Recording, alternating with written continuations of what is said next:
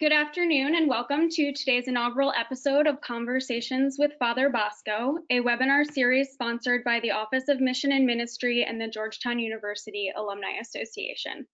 Thank you for taking time out of your day to connect virtually with fellow Hoyas for today's conversation on the history of the Jesuits with Father John O'Malley. Our host, Father Mark Bosco, is Vice President for Mission and Ministry and holds an appointment in the Department of English. A native of St. Louis, Missouri, Father Bosco joined Georgetown after 14 years at Loyola University, Chicago, where he was a tenured faculty member with a joint appointment in the Departments of Theology and English. From 2012 through 2017, he also served as director of the Joan and Bill Hank Center for the Catholic Intellectual Heritage at Loyola. As a scholar, Father Bosco has focused much of his work on the intersection of theology and art, specifically the British and American Catholic literary tradition. He has published on a number of authors, including the writers Graham Greene and Flannery O'Connor, and the theologian Hans Urs von Balthasar. He is also co-producer and co-director of the film Flannery, which was awarded an NEH grant. I'm Kelly Young, Associate Director of Strategic Engagement and Alumni Relations, and I'll be facilitating today's webinar. Before we get started, I'd like to share a few tips and reminders. This conversation is being recorded. The recording will be made available on our YouTube channel, and you will receive the link to the recording in a follow-up email. Father Bosco and Father O'Malley will answer questions at the end of their discussion. Please send in your questions as you have them using the questions section of the GoToWebinar control panel. If you're having any technical difficulties or other issues, please also submit those concerns to me via the questions section of that control panel. Without any further ado, I'm pleased to turn things over to Father Mark Bosco. Well, thank you, Kelly, and hello, everyone. Hello, Hoyas. Hello, John O'Malley. It's so nice for you to be with us today. It's so good for us to be doing this during this shelter-in-place time, a way for us to connect to the larger community of Hoyas and all those who are lovers and friends of Father O'Malley and his work. So let me just introduce John for those who don't know him. Father John O'Malley is been at Georgetown now for 14 years. He's one of the greatest Jesuit scholars in the world. I'm just going to say it out loud. He has honorary doctorates from many universities. He's written 12 important monograph books. He's edited another 12 books, and he's written a countless number of articles. He is 67 years as a teacher of history, including history of the church. And he's taught generations of students, both Jesuit and lay students. After many years of teaching at the Weston School of Theology, Jesuit School of Theology in Cambridge, Massachusetts, John came to Georgetown now 14 years ago and given the title University Professor. It's the most prestigious title the university can give to its professors. Now, as a young Jesuit, I first discovered Father John's work in my early life as a novice. In his seminal work, one of the most important works he's ever done, I think, The First Jesuits. Of all of his books, I only have about 8, John, of your books, so I still have to get the other 4. I'll make sure I get those. But seriously, seriously, this book really led to a whole new almost discourse in the study of history. So welcome, John. Thank you so much for being with us. I'm delighted to be here. You know, John, as we said, your scholarship, I mean, it's been instrumental in leading to a whole new era, really, of historical and academic inquiry. We sometimes call this Jesuit studies or Jesuitica, the study of all things Jesuit. But you were trained as an Italian Renaissance scholar. What led you in your studies from Italian Renaissance to a kind of a thorough study of the Jesuit order? Well, I began my sort of academic career as a student of the Italian Renaissance, or the Renaissance more broadly. That is to say, that period in European history in the late 15th, early 16th century. And I did my dissertation. It was a subject that was proposed to me by my mentor on an Italian thinker, Giles of Viterbo, Egidio da Viterbo, His name was Egidio Giles, and he came from the city of Viterbo. And he was a very important Renaissance thinker. But he was also prior general of the Augustinian order and set about trying to reform the order. So the title of my dissertation, finally my book, was Giles of Viterbo on Church and Reform. So then that led me to also do some little work with Franciscans and Dominicans in that time. So that book helped me when I came to the Jesuits, because I came to it with a knowing that the Jesuits there wasn't just Christ and then St. Ignatius. I knew there were things happen in between, and that the Jesuits fit into this larger pattern, which I had a better idea than many people who approached the history of the Jesuits. That was the first thing. Then the second thing was, the second book I wrote was called Praise and Blame in Renaissance Rome. And what it was about these sermons that were preached in the Sistine Chapel during this period. And it was a subject that I stumbled upon. I was looking for something else and kept scanning some of these sermons, and finally stopped dead in my tracks and said, gosh, these are so different from what I'd been led to expect. And so what was different about them? Finally figured out it was the rhetorical form, the literary form, which got me very much into the very essence of the Renaissance, this literary form and this instrument that changed people's ways of thinking. So this helped me understand what the humanistic education was. And I had a good foil, because these sermons were the transition from the medieval form to the present form. So I had this contrast between medieval and Renaissance. So with the Jesuits, I had a much better understanding of why they got into education in the first place, and why they bought pretty much hook, line, and sinker the philosophy of education of the humanists. So these Renaissance studies helped me immensely to kind of understand the Jesuits, get into them in a way that other scholars had not been able to do. Oh, that's great. You know, kind of leading into that, John, you know, obviously Ignatius of Loyola and his companions, they were men with master's degrees from Paris. They wanted to do great things for the church, but I don't think in their, as you let us know, education wasn't the first thing and foremost on their mind. It was missions, right? It was special missions that whatever the Pope would put them and dispose them to do. So, you know, you write a lot about this, but maybe in a short summary, just because this is really, I think, important to Hoyas. Why did the Jesuits get involved in education in the first place? And, you know, and what made that engagement so different from what was going on in education at the time? Well, first of all, the first Jesuits, the original 10, they founded basically a missionary order. That's what they were concerned with. And they were almost on principle not interested in giving lectures and becoming university professors. They had a good education, but it was a clerical education at the University of Paris. So they get to Italy, and with the spiritual exercises, and one unique thing they brought to the church was the exercises and this whole enthusiasm for formation. I mean, for an internal change, and through the exercises.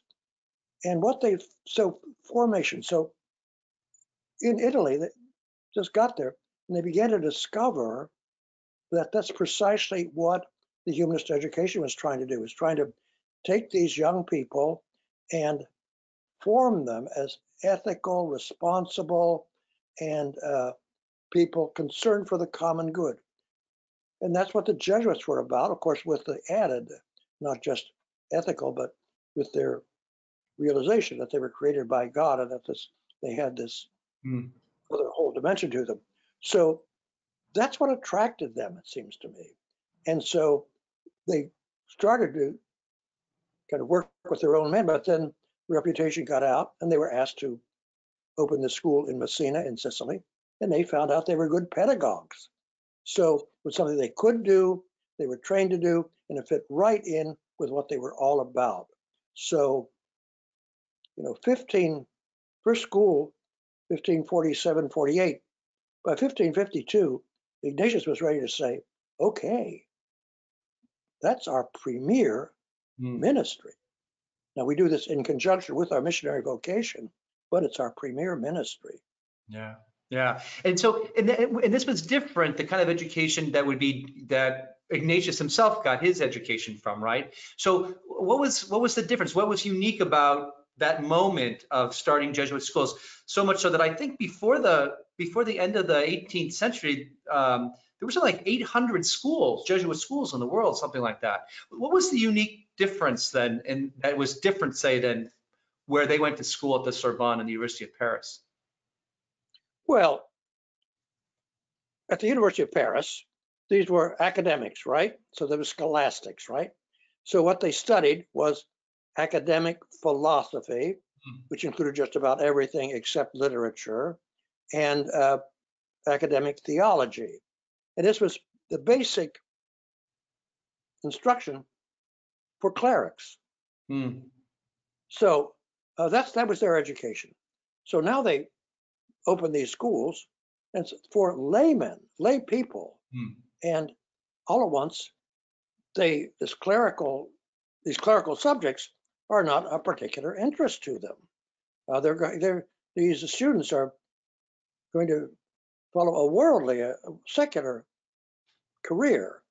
So the Jesuits now had to learn these secular subjects like poetry, drama,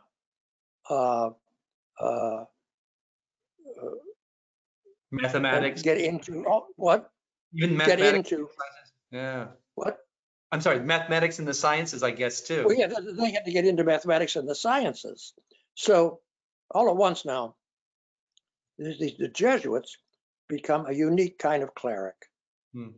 Yeah. They had a worldly expertise that was characteristic of them and now had become really part of their DNA. So that's how the Jesuits were different, and their schools now were different. And so, as I said, they picked up the basic philosophy of the humanists, but the humanists were scattered academics or intellectuals here and there. All of us, the Jesuits now, had an institution and a network that could make this go in the world. So that was a big change. That more or less answer the question, or not? Yeah, very well. Thank you. There are over 200 Jesuit universities, college universities in the world today, but I think 1,000 or more regular high schools and another 5,000 affiliated. So let's get back to Georgetown and the Hoya experience. How is Georgetown University, its history as the first Catholic Jesuit institution in the United States, how is it unlike all these other Jesuit universities in the country? Or in other words, how does Georgetown's founding maybe differ from the founding of other Jesuit schools throughout the 19th and 20th centuries? Well, it's a very good question. I mean, in my opinion, and not only my opinion, but the opinion of other people who've studied this matter, Georgetown's history is unique. First, we take as our founding date 1789. So that's the date of the signing of the Constitution, but also the day of the French Revolution. So that revolution drove back to the United States John Carroll, the Jesuit.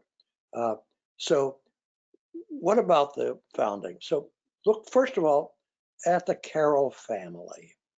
So they were wealthy, but they were Catholics. And as Catholics, they could not go to school in the colonies. So they had to be sent to Europe to get their education. So John Carroll's brother and his first cousin, Daniel, his brother Daniel's first cousin, Charles, went to the Jesuit school in what today is France, Saint-Omer, run by English Jesuits. So they had learned there the pretty much the principles of the Enlightenment. I mean, so toleration, religious liberty, representative form of government.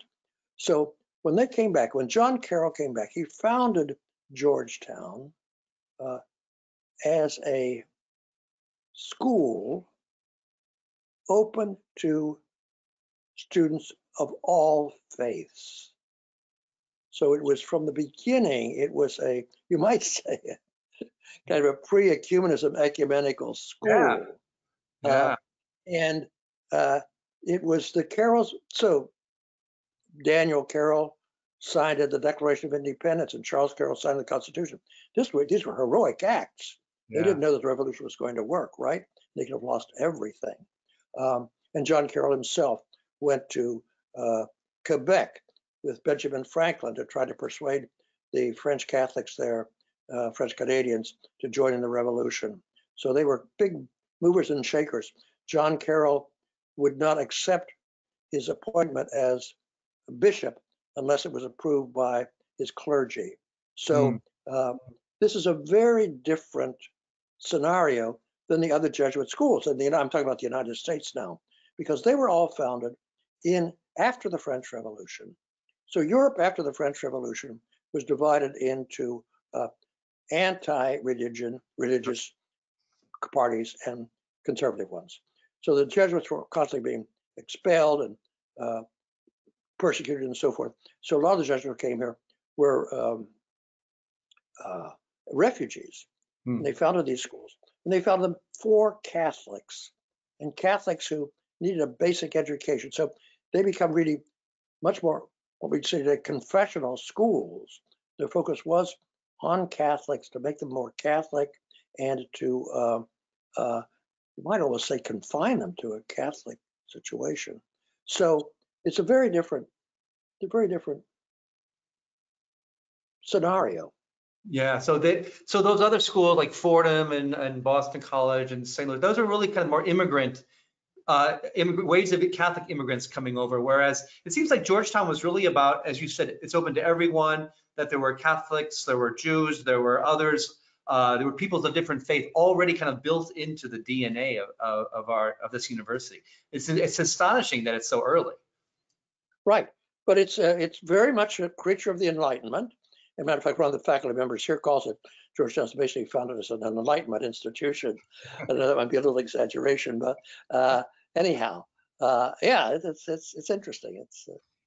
Is there any piece of Jesuit history that you think needs to be discussed or studied more, that just you think either is just really provocative, or that you really think is really important to understanding what it means to be part of a Jesuit education, to be part of this legacy? Is there any historical kind of aspects that you wish, oh, if I had another 50 years of, this is where I would kind of move to kind of create more conversation around that could help us? Well, I don't know about the next 50 years and creating more conversation, but the one aspect of Jesuit history that I think is not appreciated and by Jesuits, and maybe better appreciated by people who are not Jesuit, is what happened to the order with the founding of the schools.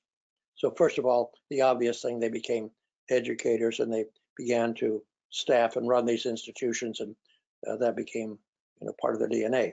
But the deeper thing is, which I've mentioned already, is it changed the order.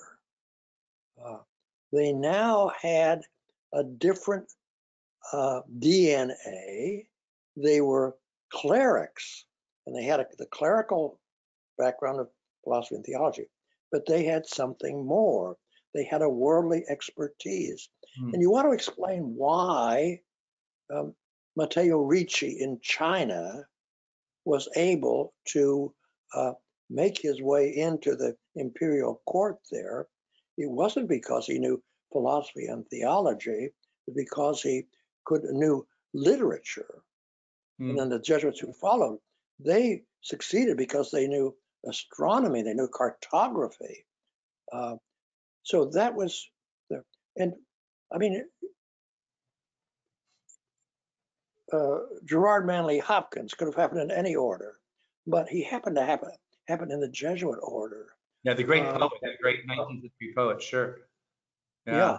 So that's the thing that I think really needs to be emphasized. And so what is the Jesuit spirit? What is the Jesuit charism?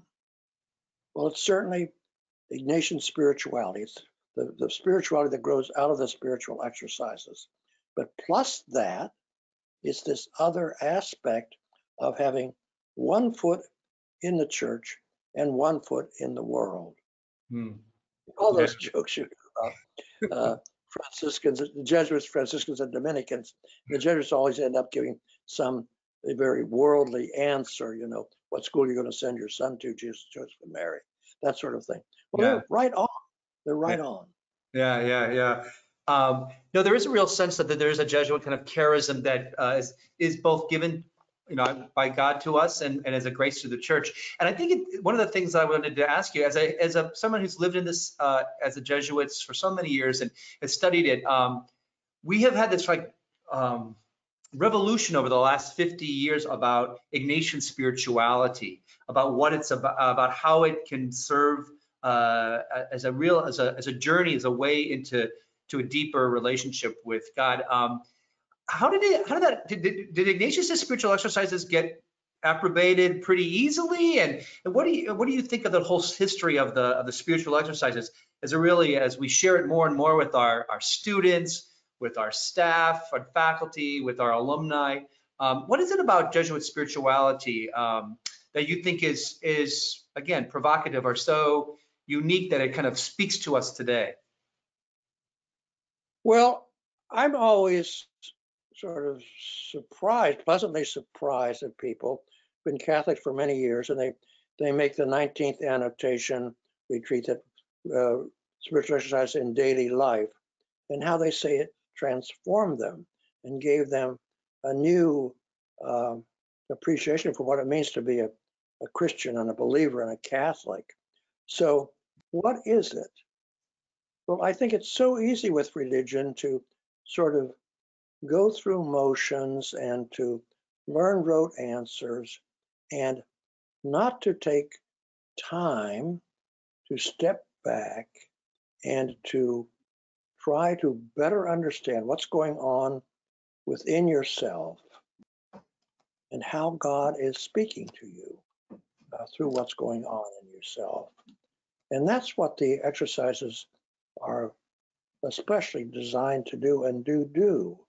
And so it gives people a much better sense of what they are and who they are and God's presence to them in a very vivid way. And that's always been, I think, the case with the spiritual exercises. But what we've learned in the last 50 years, little commercial here, I have an article coming out in the fall on this very issue. So stay tuned. But we were able to recover much more of the history and of the original inspiration of it that was lost simply because people didn't have the documents to discover what was there. Yeah. I think one of the great things that Georgetown has been able to do is have a Ignatian program for students, for faculty in our Ignatian retreats, and I do think that it's been a way for students who have different kinds of commitments to either organized religion, the Catholic Church, or otherwise. But there just seems to be a way to invite as many folks in who are seekers, who are trying to find that place that you talk about. It's been an amazing kind of, I guess, evangelization tool, because it doesn't come across like it's trying to coerce or force a kind of a way of being, right? And I think that must have been part of the flavor of why people were attracted to Ignatius and his companions, and why we still continue to run retreat houses and stuff like that around the country, huh? Yes, absolutely. Yeah.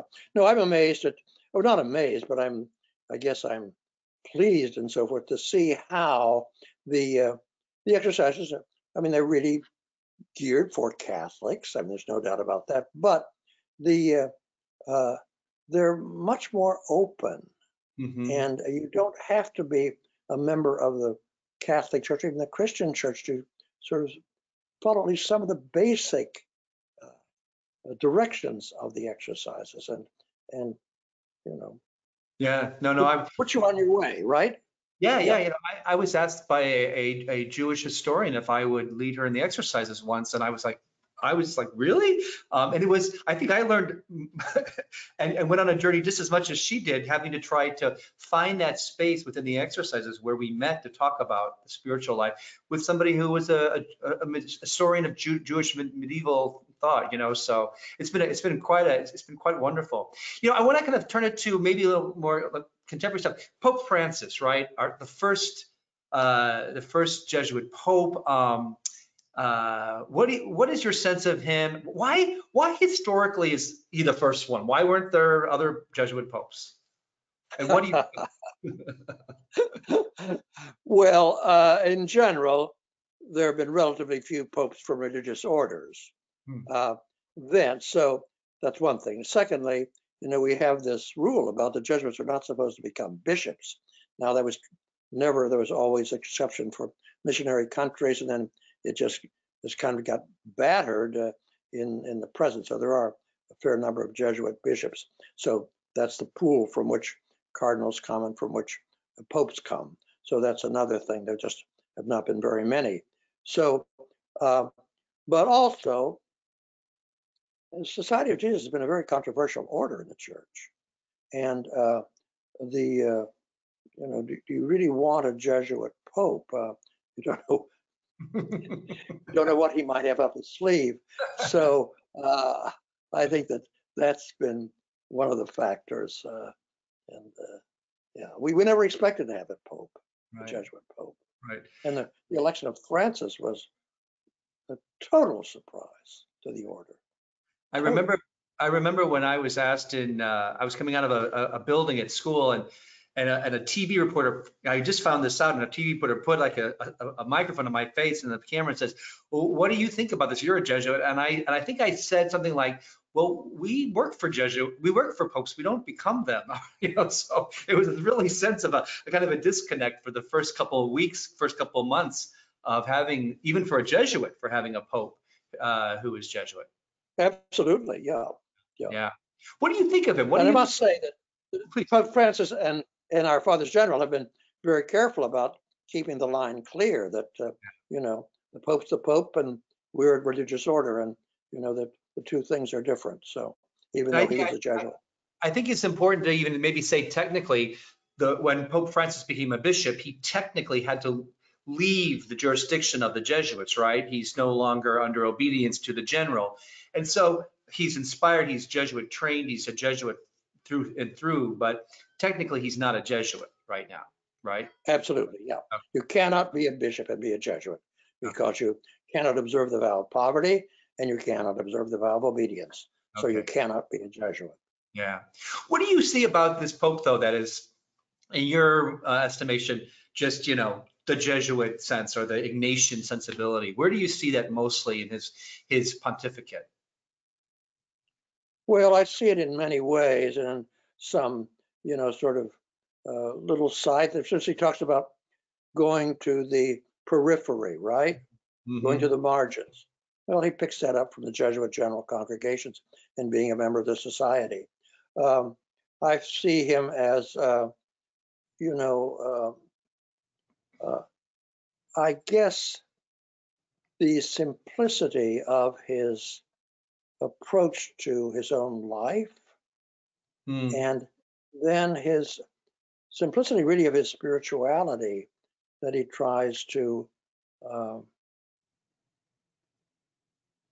impart and to teach and to exemplify. So I see him very much as when he said, that I'm a sinner. Well, he picks that right up from General Congregation 32, Decree 2. Yeah. What is a Jesuit? A Jesuit is a sinner.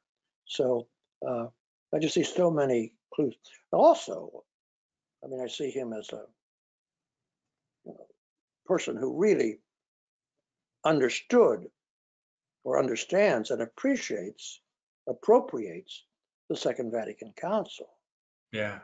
Yeah. Which might be a good segue for us because, most of your scholarship at Georgetown, if I'm correct, I'm sure you'll correct me if I'm wrong, over this last decade, it's really been about the importance of the councils of the church, not only for us to understand those, so Trent, Vatican I, we have Vatican Trent and all that, we have Vatican II, we have this new book. So these are books that you published while you've been at Georgetown. Why are these so important to engage in our present moment? Or in other words, what can we learn from these councils as we kind of move forward and through the papacy of Pope Francis and really the church in the future? What do you think? What are you trying to do? What am I trying to do? What I'm trying to do is to kind of beat it into Catholics that they need to understand the history of the church because we are the result of, we are what we are because of our past. So the past is never dead. It's not even past. It's living in us. My mother and father are living in me today. So if you want to understand what's going on today in the church, you'd better understand how we got to be where we are. And that's what I try to do in the book. That's why I think history is important. So this is, and so why the councils? Well, first of all, they are the highest and most important authority in the church when they're conducted in communion with the Roman pontiff. So there's nothing bigger or better or more important. And so if you want to understand Catholicism, you can pick up the Catechism of the Catholic Church. There's a lot of abstract answers to abstract questions. That's important to learn that. You want to know what the church really is and how it operates and what's going on, get into its history. And these two councils are the great turning points. And with their impact is simply immeasurable. So it's the way to be Catholic. And I must say that the ignorance of church history on the part of Catholics is a sin. Cry to heaven for vengeance. Spoken like a true historian. I can't help it. Yeah, right. No, it's true. No, the council and our students today are obviously children that have been born out of that council, and their parents have most likely. A lot of our alumni transition and had to just kind of go through that themselves. That's from a Vatican I Tridentine liturgy to the new liturgy and stuff. So it definitely is. It is the life of the church. Really is played out in those councils and what we say who we are and how we are together. Well, I really feel with Vatican II, it's so easy to trivialize the council that, the priest said mass in English now and turned the altar around. That just trivializes the whole council. You want to know a big thing the council did? It gave the Catholic Church, and it gave especially the popes, a brand new ministry of being a reconciliation among the religions of the world. And Paul VI, John Paul II, Benedict XVI, and now Pope Francis, they're great people trying to reconcile different religions, which tell me how badly that's needed in the world today. Yeah. Right? Wow. Yeah, no, that's true. And that's a profound ministry now that the Roman Pontiff does. That's true. It's something that our viewers probably don't realize, but Georgetown University has a wonderful track record when it comes to vocations to the Jesuits, to the Society of Jesus. I think we've had a young man enter the Jesuits almost every single year of the last 16 years. And so something's going on at Georgetown in terms of its intellectual and its devotional life. What do you think, given your position and what you've seen in the world, What do you think attracts these young Hoyas to the Society of Jesus? Or just what do you think is still attractive to young people to the Society of Jesus? Well, I don't know. It's a hard question to answer. But of course, I'll take a stab at it. I think that we have this program here, as you know, that run by Father Chris Steck and Father Dave Collins, of inviting young men who would be interested in joining the Jesuits or diocesan priesthood or religious life to come and just kind of join in an informal way. And they have once a month they meet and they have mass with the Jesuit community. And then afterwards they go to Father Chris Steck's apartment where he cooks dinner for them. But they always bring with them a Jesuit, another Jesuit, and they bring somebody sort of exotic. I mean, an international Jesuit or Jesuit who's in a strange field and so forth. And I think that all at once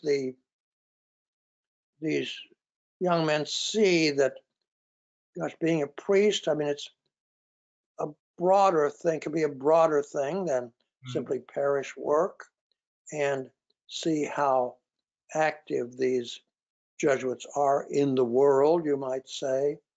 I think that's a factor. And I want to say too, that not only do we have one or two entering the society from here every year, but they stay. Yes, no, that's true. They enter and they stay, and that's the important thing. Yeah, no, it's an impressive group. It's an impressive legacy that we've got going on here.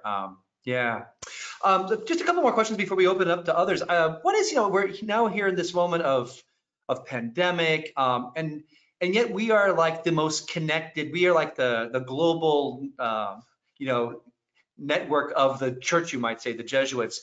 So in an age of global connection, and yet this intense moment of isolation that we're all kind of feeling, we're finishing classes on Zoom, having to telework. What can we learn from those first Jesuits who stayed connected and really found their purpose, even though they were very far away from each other? They were very much located all over the globe. Is there anything we can learn from the first Jesuits, our founders, in this moment of isolation and pandemic? Well, I don't know. I mean, I think that we're doing in our own environment or our own facilities we have at our disposal, essentially what they were doing. Jesuits are certainly not the only ones doing this, but connecting through the internet and all these other things. What's remarkable about the early Jesuits, another thing that's remarkable about them, is the way they stayed connected.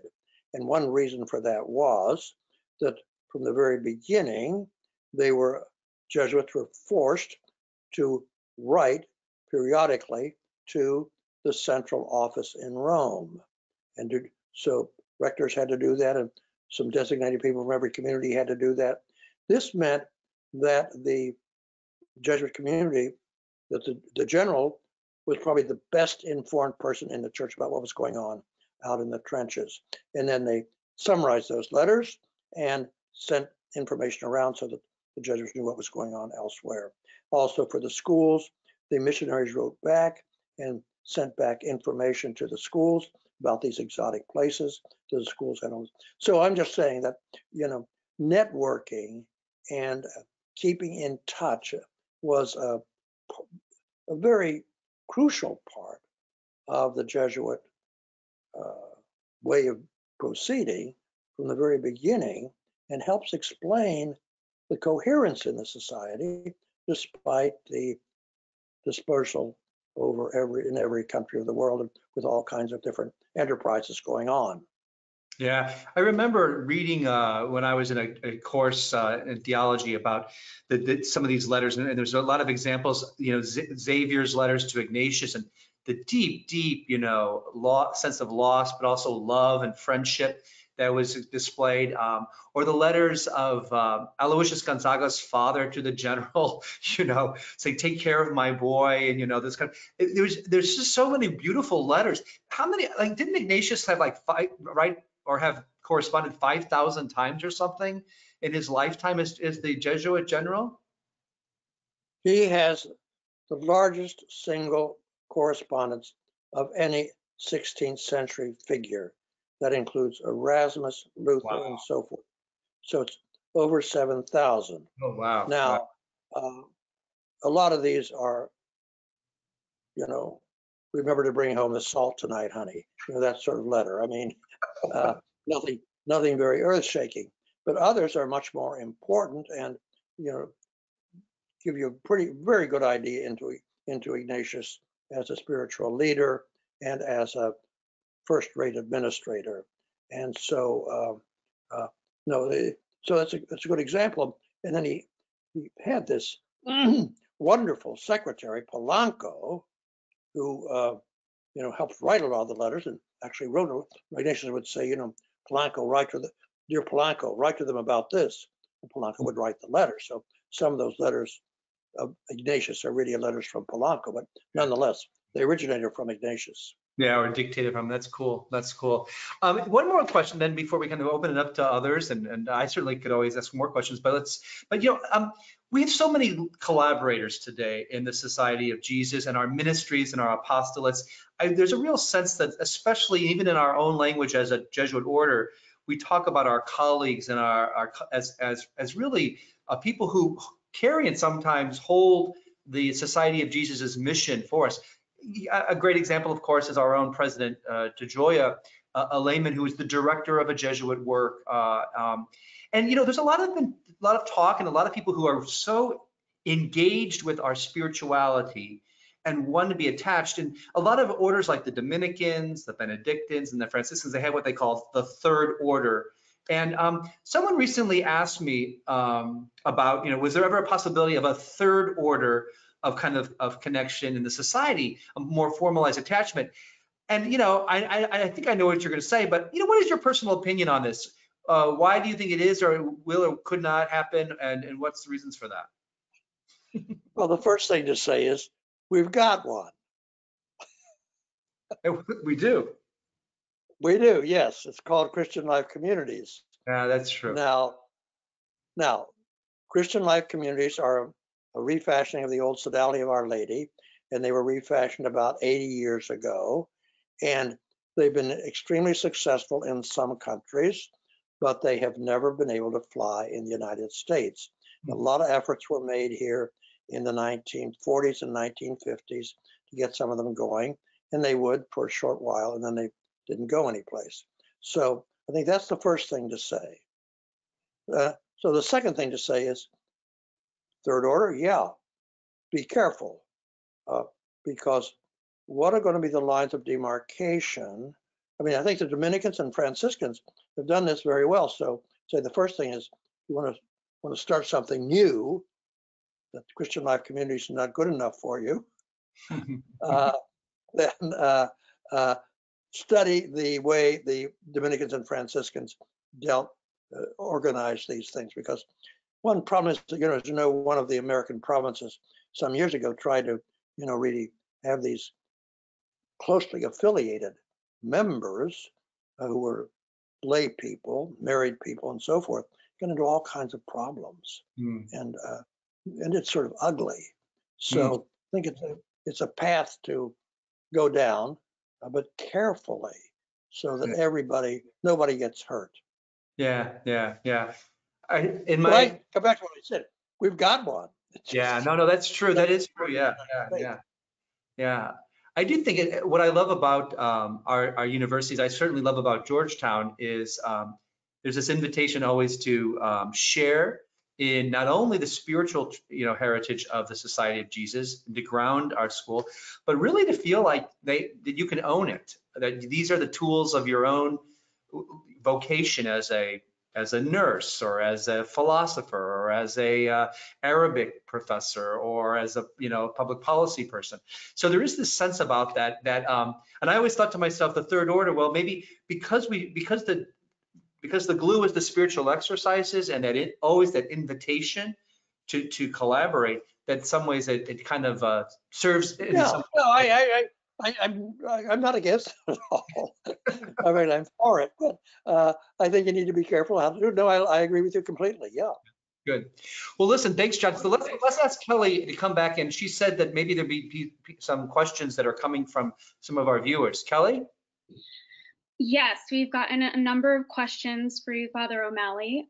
So to start, here's one from an attendee.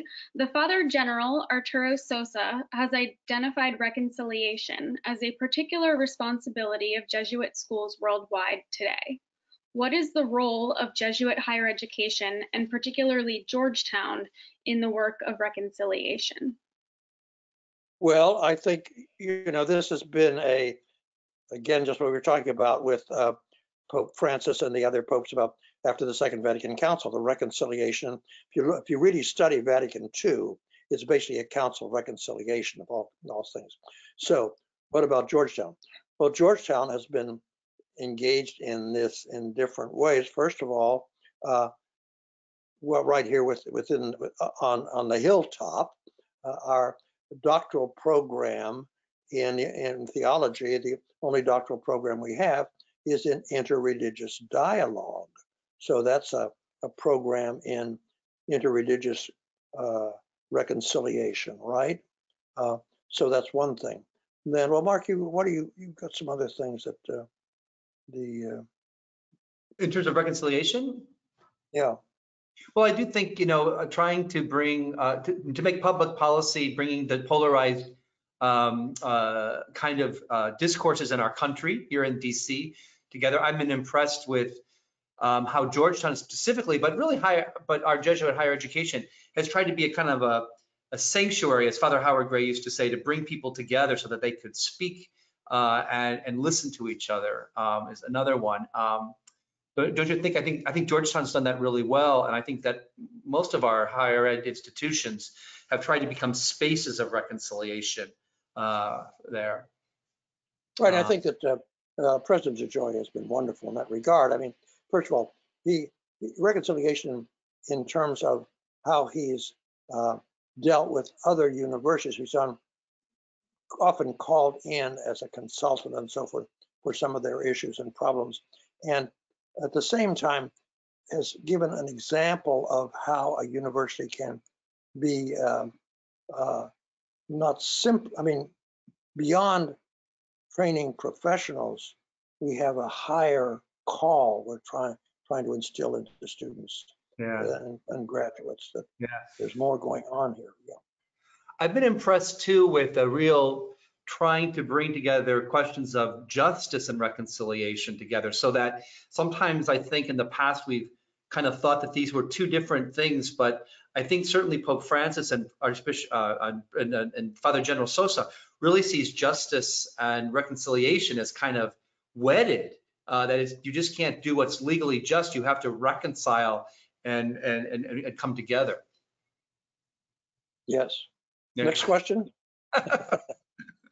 That was a good one. Kelly? Yes.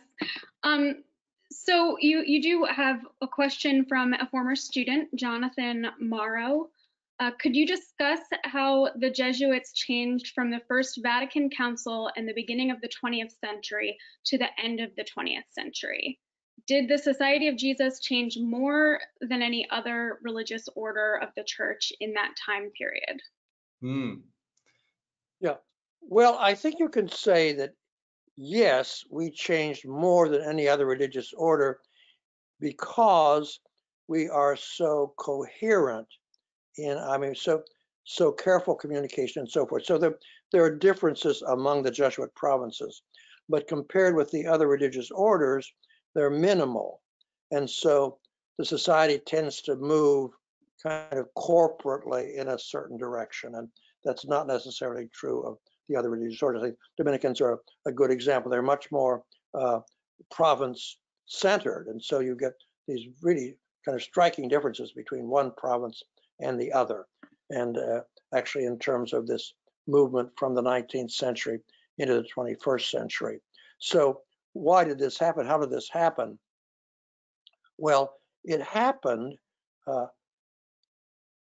through the influence of the Vatican Council. But the Vatican Council came out of the scholarship that was going on before the council. Much of it by Jesuits. So that the Society of Jesus, for instance, by the time of the council, much of the Society of Jesus had moved out of the anti-world and anti-modern world mentality of the 19th century of the Catholic Church, because the world was so anti-Catholic. And moreover, the world itself had changed after the Second World War. So the Holocaust and this horrid, bloodiest half century in the history of the world made everybody stop back and think, well, maybe we need to change our ways of thinking and our way of being and our way of relating to one another. So it goes back to this whole question of reconciliation. So yes, I think the Society of Jesus has changed, and it's changed partly because the times have changed. So it's not the same anti-Catholic. I mean, there's a lot of anti-Catholicism out there and anti-Christian stuff out there, but it's not the same sort of in the West and studied anti-Christian situation as it was before. And I do think, John, just to kind of continue that question, maybe, I mean, yeah, I remember being a young kid hearing that the Jesuits, were the paratroopers for the Pope, and they were like kind of this almost like vanguard of like Navy SEALs. Of course, that was the rhetoric of a kind of church that was fighting the modern world, right? And it was kind of protecting the Vatican and protecting the Pope from a world that thought it was, archaic or something, or wanted to overthrow it.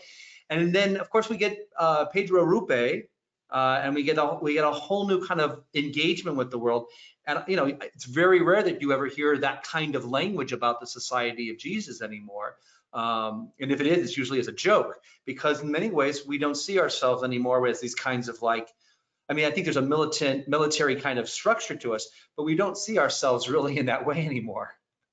Is that right? Well, yes, in a sense, we never did. I mean, this is in the 1940s, I guess, or 50s. There was this Broadway play that was later made into a movie, and it was about the Jesuits. And so it was shown to us when we were in studies, and we laughed all the way through it, because the superior would say, "I command you to, go do this." We never heard that in our lives in the Society of Jesus. So yeah, so it was partly a caricature that we sometimes help foster, but it was a caricature that never really described the society as it was. Great, thanks. What's next, Kelly? So drawing on the lessons from the history of the Jesuits, what advice, Father O'Malley, do you have for the future of the Jesuits and Jesuit educational institutions? Okay, good. My first advice is study your history and understand it, and then act accordingly. That would be my pithy answer to that question. Yeah, what's I'm not a historian, but what's the great quote about history? If you don't study history, it continues to repeat itself. Repeat itself, yeah. So it's going to repeat itself anyway. But you don't want to sort of know the past and deliberately make the same mistakes that were made in the past. So that's one. If you don't understand history, that's one of the pitfalls. But the big reason you study history is to find out who you are. That's a pretty nice, pretty interesting thing to do, pretty important thing to do. I mean, history is our corporate memory. Right. If you lose your memory, you don't know who you are. You have Alzheimer's, you have corporate Alzheimer's. So you keep reinventing the wheel and so on and so forth. It's not good. Very good. Very good. Kelly, another one? So on a I want the easy one.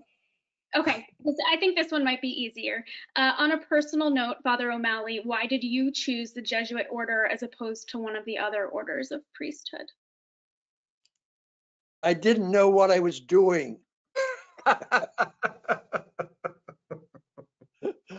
And that's, as a matter of fact, is partly true. I grew up in this small town, and the only priest I knew was our parish priest. And I thought I've had a vocation. I wanted to be a priest, but I knew I did not want to be a parish priest. And so I was a great reader and read about the Jesuits and read that they were teachers and they were missionaries, and both of those appealed to me. And we had a little Jesuit lore in the family. My mother went to a school where they often have retreats by Jesuits. So, but I never met a Jesuit. So, but that was, I think, what attracted me.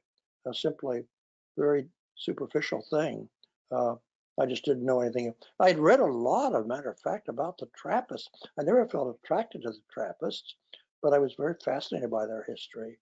And and I must say that when I entered the novitiate, I was kind of parachuting in from outer space. I didn't know anybody. Many of the other novices with me had gone to Jesuit schools and had some classmates and so forth, had a common lingo. I had none of that. And so for the first couple of days, I really felt disoriented. And is this the thing for me? But then, within an extremely short time, I just felt at home. I felt, no, this is it. And I've never, it's not always been easy, but I've never really wavered in that all these years. So God writes straight with crooked lines. Yeah. My entry to the Jesuits was one of the crookedest lines you'll ever see in your life. I think a lot of Jesuits would say the same thing, John, right? It's been really the way that God Right. works in our lives. It's amazing. Yeah. So that's cool. Kelly, another one? I think we have time for one more, don't we? We do have time for one more question. I think this one might be another fun one. I hope it doesn't stump you. But who is one historical Jesuit figure that isn't well known that you wish people knew more about, Father O'Malley?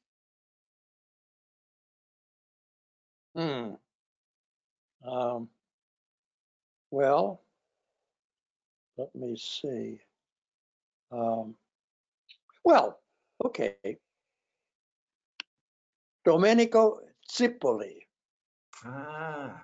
Zipoli was a musician in the 17th century in Rome. He was the organist at St. John Lateran, and he joined the Jesuits. He was also a composer. He joined the Jesuits and wanted to be a missionary and was sent to Spanish America, basically present-day Argentina, I think, is where he hung out. And he wrote music for the indigenous people, and this was little operas and so forth. And he really is an extraordinary person. He died very young. He died as a scholastic. He was never ordained, but died young. Young in the society. So he's a person I'd really like to see people know more about. Him. Matter of fact, this little community I belong to in Cambridge, Massachusetts, there were 9 of us, and we decided we'd name our community Zipoli House to try to, promote him a little bit. So again, he illustrates this thing about the Jesuits as a worldly expertise in skills that you don't normally expect a priest to have. Wow. That's fantastic. Yeah, I think we have some faculty even here who are doing studies of Zipoli, and they're going into archives throughout South America, trying to find some of these scores, musical scores, and performing them. It's really. Yes, right. There's a bunch of them. There's a bunch of them have been founded and are being performed. Yeah, it's amazing. Well, Father O'Malley, this has been a great pleasure for me. It's always a pleasure to be with you in Jesuit community. It's always a great pleasure for you to be with our faculty, talking about Jesuit history and about education. And I think it's been a wonderful opportunity for our alumni, our students and faculty to get a little bit of who you are and your expertise. And so I really appreciate you having this conversation with us today. Well, it's been a pleasure for me. I love to talk about this stuff. Very good. Well, listen, I hope folks, you can join us the next time we meet for conversations. We're going to have our own Father Otto Hentz, and we're going to talk about the whole history of the problem of God and some of the issues that he sees going on. And so another Jesuit of who's greatly loved, like Father O'Malley here at Georgetown. So thanks for joining us, and we'll see you next time.